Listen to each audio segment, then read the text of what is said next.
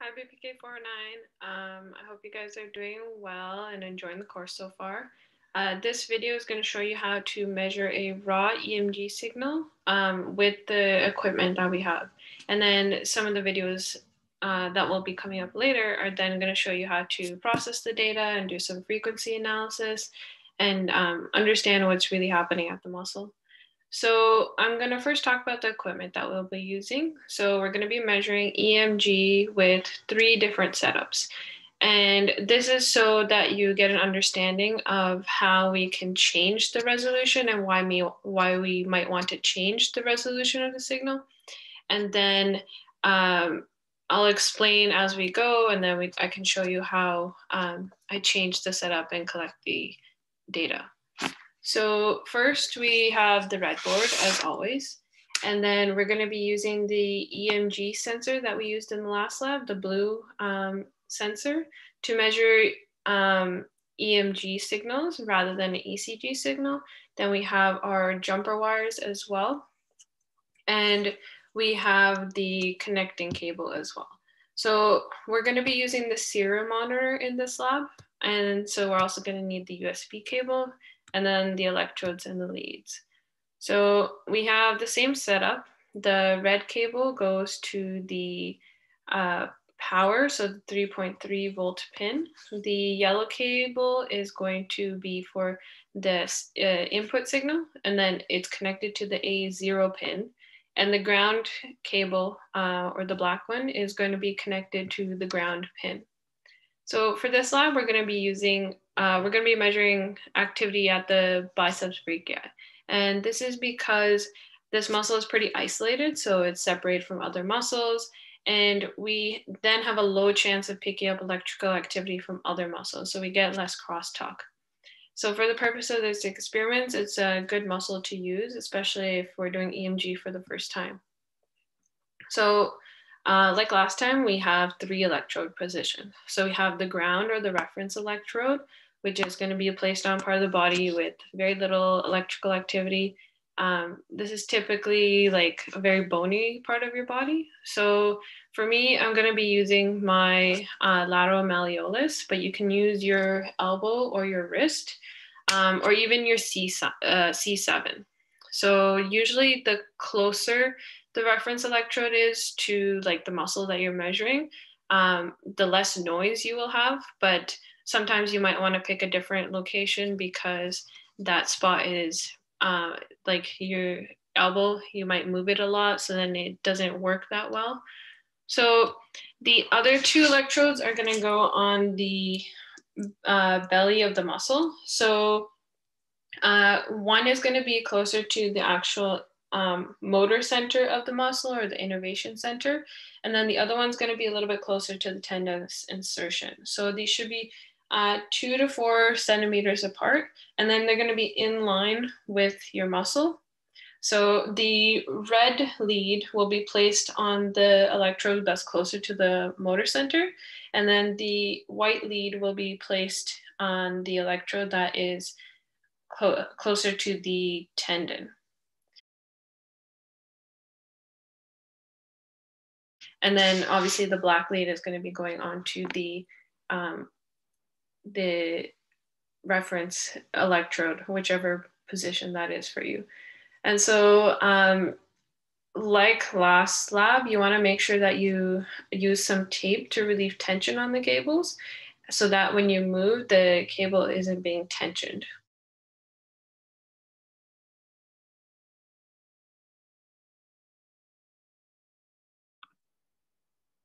Okay, so now we're going to look at the code that we're going to use and actually look at some of the recordings.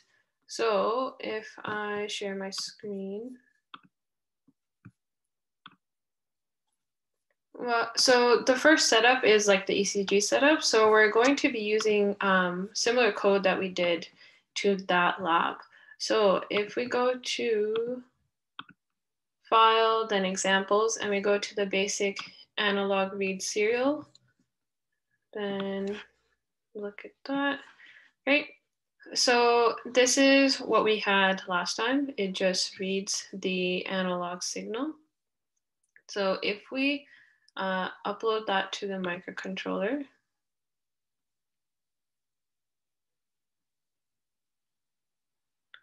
go and look at the serial monitor. Okay, and you can see that the data is flowing in. So let's try to visualize this a little bit better. I'm going to go to serial plotter. And so you can see that this is the signal. So right now I'm not doing anything. If I flex my muscle, then you can see that the signal changes a bit. Do it again. Okay. And the problem with this is though, like it's hard to kind of tell how much it changes or, you know, what exactly is happening because the y-axis keeps changing. So what we're going to do is we're going to actually add something to the code to change that. So we're going to type in serial.print, and then we're going to type in a string. And so these are just values that we kind of want the y-axis range to be. So I just picked 0 and 1023 because that's, you know, we have 0 to 1023 values possible with the 10-bit microcontroller.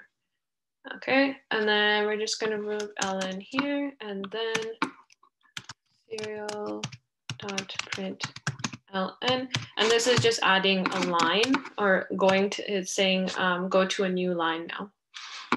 Okay, so if we now upload this,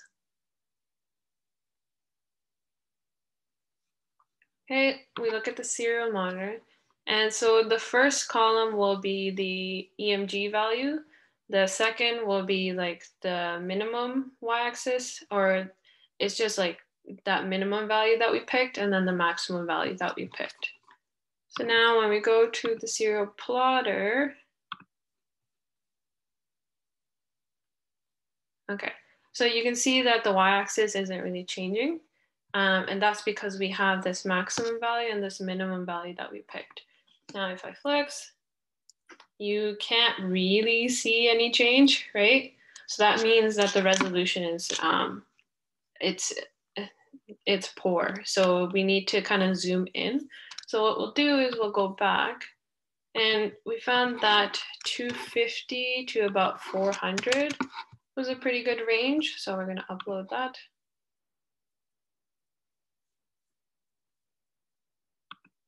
Now we look at the serial plotter again. You just have to, okay.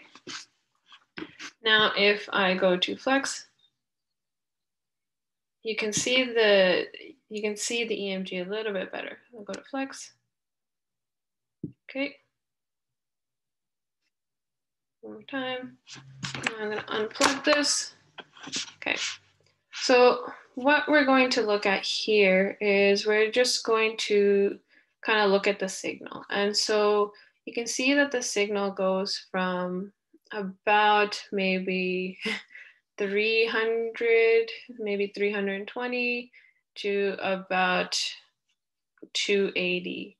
So it's probably like 30 to 40 values that we have in terms of the amplitude of the signal. And so remember the microcontroller has a resolution of 10 bits. So that means we can have up to 1024 values. But looking at our signal, we're only really measuring 40 values. So that means our resolution probably isn't that great. So we have a 5-volt system, and we're only measuring about 40 values of 1024 that are possible. And that means that our resolution is really low. So our data won't be the best quality.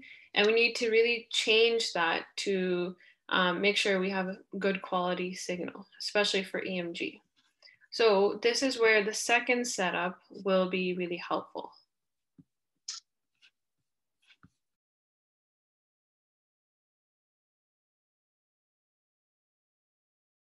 So we know that the microcontroller has a reference voltage of 5 volts, which means we're going to measure between 0 and 5 volts. the microcontroller also has something called an analog reference voltage. And so in the code under the void setup, we're going to add this line, analog reference external. And what that means is the microcontroller, instead of using 5 volts, it's going to use an analog voltage instead that we can actually input into the microcontroller. So if the external analog voltage was 1 volt, then the microcontroller would still measure 10 bits, but it would be within this new 0 to 1 volt range instead of that 0 to 5 volt range. However, we don't actually have an external power source, but the microcontroller has 2 different pins. It has the 5 volt and the 3.3 volt pin. So what we can do is we can just simply change the position of the red jumper wire from 3.3 volts to 5 volts. And then we add in another jumper wire that's going to go from 3.3 volts to this AREF pin.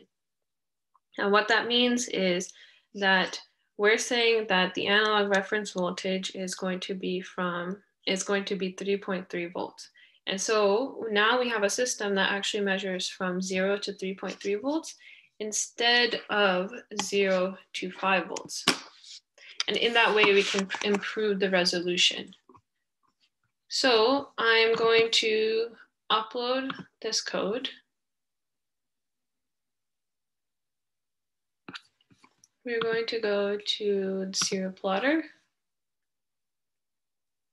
Okay, we'll just wait until this spike moves. Actually, let's change the y-axis range because we can see that it's not actually above and below that EMG signal anymore. So let's say maybe from 400 to maybe 550. Let's try that. These values are just like values that we kind of played around with. It might not work for you. You might have to do slightly above, slightly below. So just play around with the values and find a range that works best for your signal. Okay. All right, we're just gonna wait for this big spike to go away.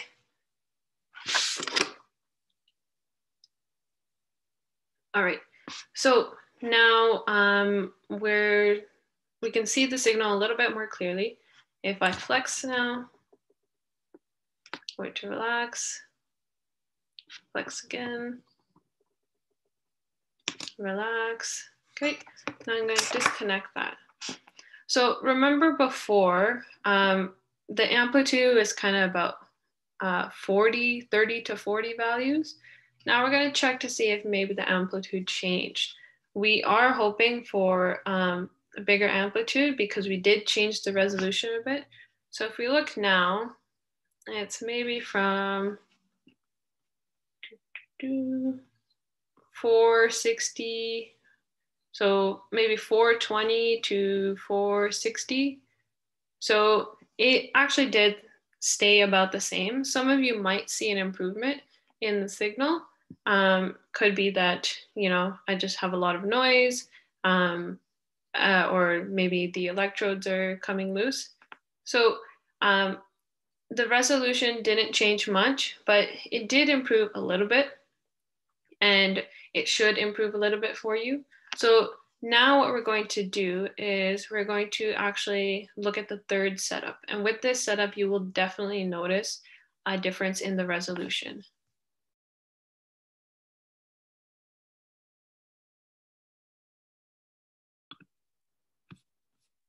Okay, so for this last and final setup, we're going to be using something called an ADC. So this is what it looks like.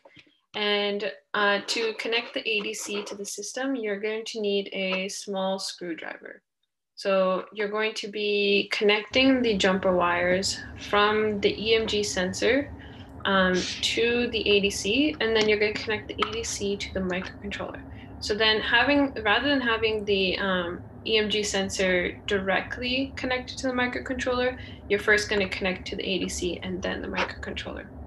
And So this is the setup you'll be using for all the experiments for this lab.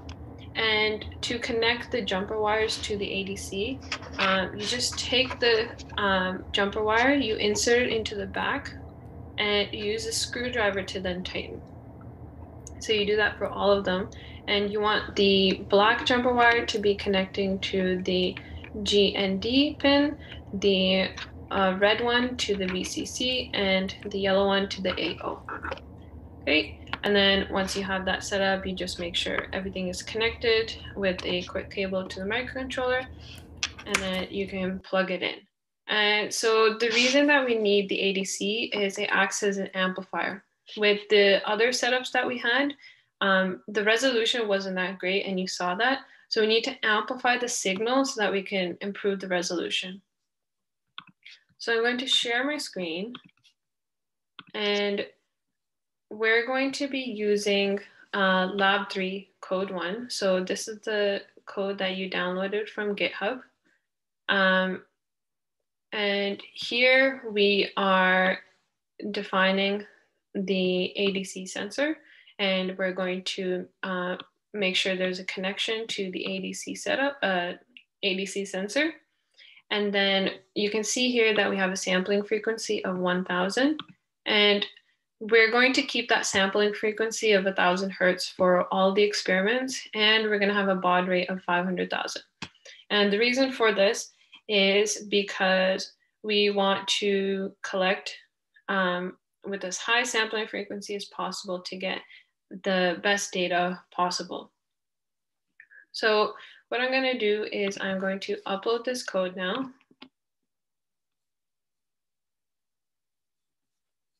Okay, I'm going to check out the serial plotter.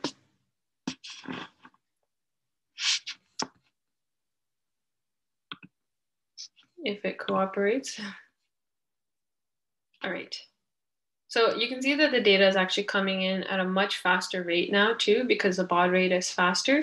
And now when I contract and I relax, contract, and I relax, and one more time, contract, and I unplug. All right. Now, remember last time our amplitude is about 40 values, and now you can see that the amplitude is much bigger, right? So it's at least 100 values, probably more than 100 values. And you can see that the resolution is it's more than doubled now. And this is going to really improve the signal and the quality of our signal. And so as you can see, the y-axis still changed a little bit. So if you need to adjust these two values that we have for the range of the y-axis, then all you do is just change it so that it works for you. So now you've seen how you can actually improve the resolution. You notice that with an amplifier, the signal is much better. And now I can talk about the experiments a little bit more. So for each experiment, you're going to be doing isometric contractions with your elbow at 90 degrees. So you can do this, you can isometrically contract by pressing your palm against the underside of a table. Just make sure the table is like bolted into the ground. Or if you don't have something like that, you just take a towel, place it under your foot, and then grab one end and pull. And so when you are recording, I'll do an example. You're going to plug in the microcontroller, make sure the code is all uploaded. Then you're going to open up the serial monitor. Okay, and you want to make sure that as soon as you start recording with the serial monitor, that you don't wait too long to actually start recording. So what I'm going to do is I'm going to clear the output, and then I'm going to contract for as hard as I can for 5 seconds, 3, 4, 5.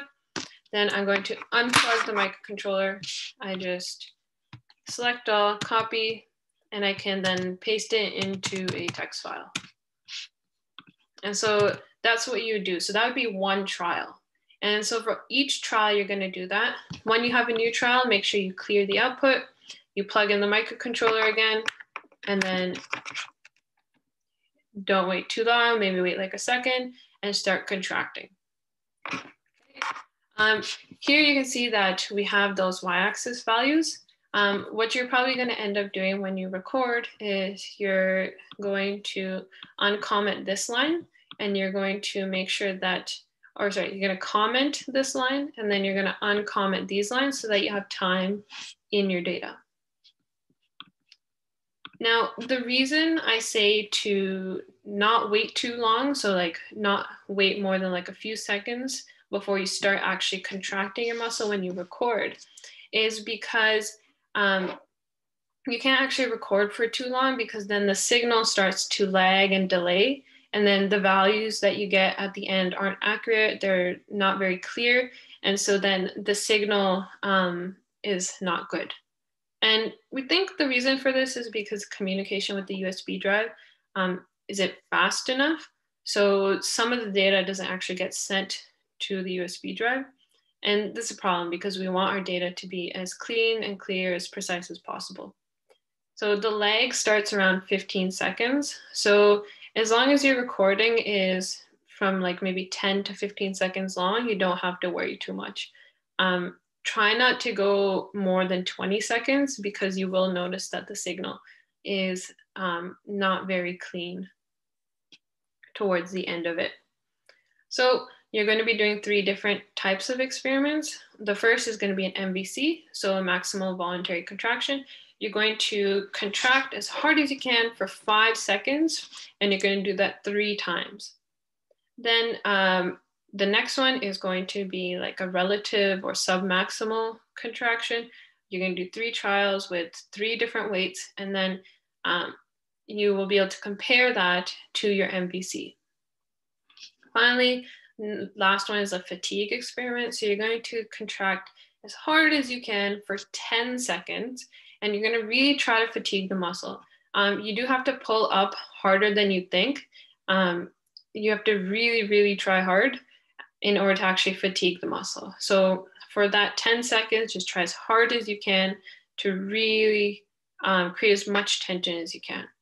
So you're going to do the fatigue for 3 trials as well. You're going to take some rest in between trials. And then just remember not to record for more than like 15 to 20 seconds.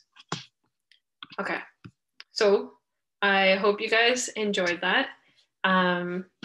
And you were actually able to follow along and understand like why we wanted to increase the resolution of the signal. The next few videos are going to teach you how to analyze the signal, process the signal, make it cleaner.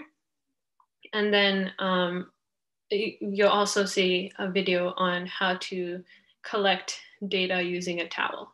So I will see you next time.